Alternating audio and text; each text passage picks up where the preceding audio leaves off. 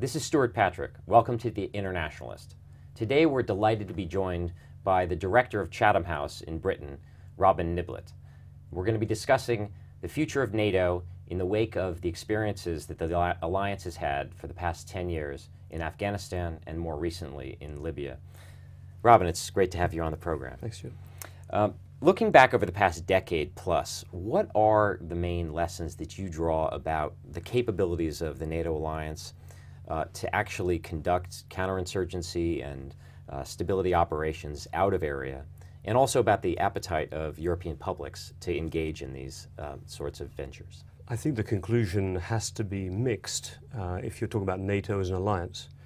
The United States has had to take the lion's share, whether in Afghanistan, whether in Iraq, and even in Libya, in the current operation, even though the US was less actively involved and sought to get the Europeans to play a much more active role, it still ended up having to be the main provider of intelligence, reconnaissance, refueling, command and control. So when one talks about NATO as an alliance that sought to adapt itself after the end of the Cold War to be able to play a role that's beyond the Euro-Atlantic space, that's looking at conflicts that take place now in the Middle East or in South Asia, it's finding it difficult to make that transition. Part of the problem, to get to the second part of your question, is, as you said, the European appetite. Europe is made up of many countries, all of which have a different view of what they want out of the alliance. There are some, like the UK, that are open to having a more global role for NATO. But there are many others, especially those that joined in Central Eastern Europe, who still see themselves joining principally for the famous Article 5 that will protect them from what they still see as a rather bearish Russia, and who are very much focused on getting US protection for their own internal security and domestic security. So you have mixed views.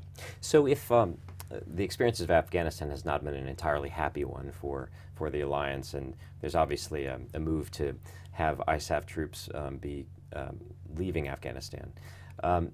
Yet there seemed to be sort of a renaissance in NATO's continued utility with the campaign against Muammar Gaddafi and his eventual deposition in Libya. Did that give a second wind? Did it prove NATO's continued vitality? And did it also point out some of the shortcomings that we've been discussing?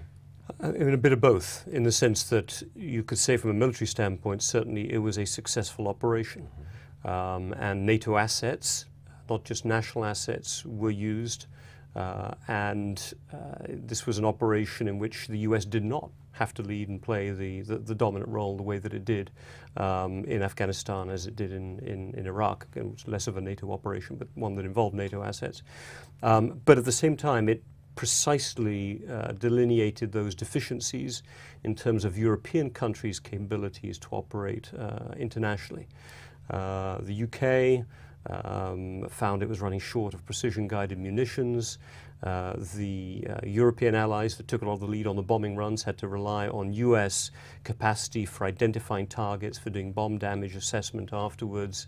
The command and control that's required to have multiple planes from different nationalities all flying around the same airspace, the ability to do sorties in a coordinated way. This is really complicated stuff, which the Americans have had the advantage of operating quite actively through their much more dominant roles in Afghanistan and Iraq, which European countries are less accustomed to doing. So it did show some of the deficiencies, as well as political ones. Right. So remember, we had many allies who chose the Germans, amongst others, who chose not to take part at all. Right. I think one of the challenges for NATO going forward is what can European countries offer, right, if they can't all offer things individually. And people are talking these days about sort of pooling capacities more, right, and sharing resources. And does this relate to the debate within Europe itself about what sort of defense capabilities a united Europe should have, and also Europe's, the EU's, in a sense, power projection capabilities? Absolutely. I mean, I think this is, it did remind members of NATO, European members of NATO, of their limits of their capacity. And they've come up with this new term, at least in NATO command, called smart defense. We've had smart sanctions, Right. smart power, now we've got smart defense. If you put smart in front, it's going to be smart. But basically it's a way of repackaging this concept that European countries that are now on average spending 1.6% of GDP on defense. Much lower than the United States. Much lower, which is around 4% of GDP. Right, exactly. Even the UK is approaching 2%. And you know, one of the highest percentage of GDP spenders is Greece. Which is not for now, for now, and that'll probably cut back, but maybe they'll try and cut other things first. But what it's reminded people of is there's a lot of duplication. There's still a lot of Cold War mentality in terms of the structures that are being used there. And what there's not been is the thinking of how do we share, how do we pool assets, maybe in training, in logistics, in various support functions.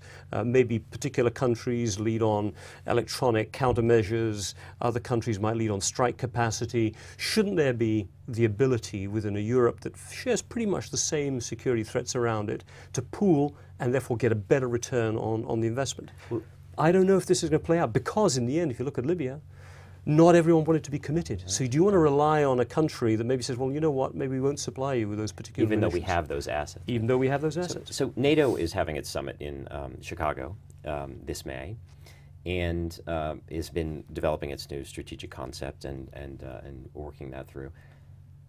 Do you see NATO's profile as being of increasing utility in dealing with the threats of the 21st century? One thinks of things like cyber war or energy security as well as sort of non-traditional threats like terrorism. Do you see NATO as increasing or declining as importance as sort of a global exporter of security, if you will?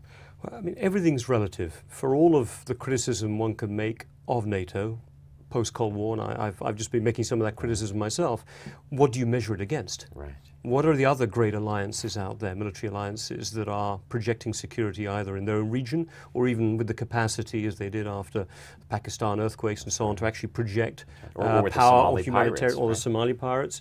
You know, Europe and America working together have some of the most sophisticated military assets. They do share the capacity to coordinate politically. They may disagree a lot and argue, but in the end, when they do want to act together, they can. You'd probably want to reinvent NATO if you didn't have it. And no one wants to lose that insurance capacity or that ability to bring together those who are willing and able within NATO to actually operate together. So I think NATO has a future. And what they'll be talking about, I think, at the NATO summit is smart defense. What does it really mean? What do we do about missile defense? A very important, perhaps new area of investment for the EU as a whole. And how do you strike up international partnerships without enlarging? The UAE, Qatar have been involved in the Libya operation. Japan is quite interested in having some type of relationship with NATO. So I think NATO definitely has a future. It's probably going to continue to be quite fractious with declining budgets and very differing views of security. But I think we're going to have plenty more summits to talk about.